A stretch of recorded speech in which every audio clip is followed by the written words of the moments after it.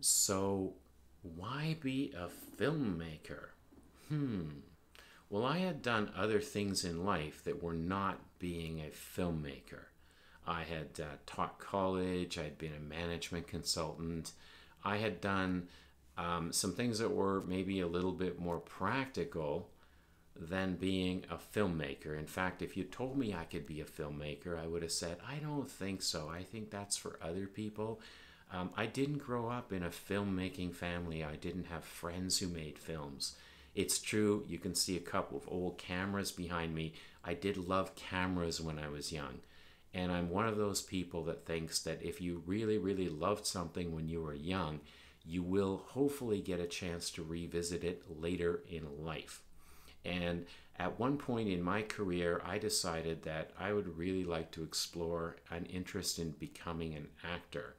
I had done everything that was sort of like acting. I had focused on presentations when I was a management consultant. I loved the classroom when I was a college instructor, which I still do as well.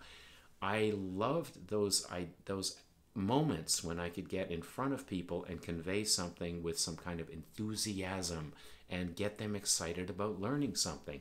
So I enjoyed that, and I thought, you know what? I am not getting any younger, so I decided to take a break from my career, and I went down and I went to an acting school in New York, which was a fantastic experience. It showed me that yes, I can be an actor. From acting, I ended up in people's films, and I was always watching what they were doing. What is the lighting person doing? What's the camera person doing? What is the director doing? These were all new worlds to me, and I had no knowledge of what it was to make a film, but gradually it started to sink in.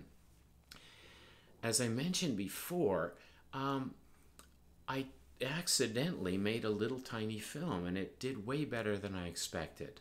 And I realized, absolutely, I want to be a filmmaker. What are some of the reasons that you might like to be a filmmaker? Because I'll tell you right now, you can. I said that before. Yes, you can be a filmmaker simply because you want to. I think, thinking of my own experience, there were things for me that I wanted to say. There were themes that I wanted to explore. A lot of my films deal with hopes and dreams. Love is a popular theme in my films. One of my feature films is called It's About Love, and it's an exploration of some of the challenges that people have in finding someone to share their lives with. And some of my little tiny films, the micro shorts, they will explore all kinds of things like life advice, or what are a person's hopes, or what was some of the greatest things that can happen in a life. So I am a filmmaker in large part because I have themes that I'm really, really interested in, and I will get on those themes and I will continue to explore them in films. So there's all kinds of reasons to want to be a filmmaker. Maybe you want to try something new. That's totally valid. Maybe you want to stretch a part of yourself that you haven't really experimented with before. Maybe you haven't done creative things before, or perhaps you have, but you've been, say, into painting or poetry. Film is a way of bringing together visual art and other art forms, and it can be enough that you just feel like you might want to make a film. I am completely bought into that.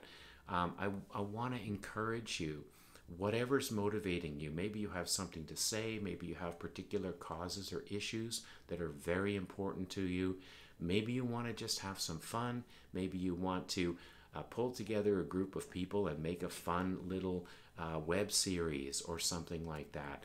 All you need is some fun ideas, some good creative impulses that I will help you work on, and a feeling of empowerment in the sense that you are free to film and make films on any kind of subject you want. So one of the things I'd like you to think about is, what are some of the reasons you think you would like to be a filmmaker? And you can actually record those in your learning journal.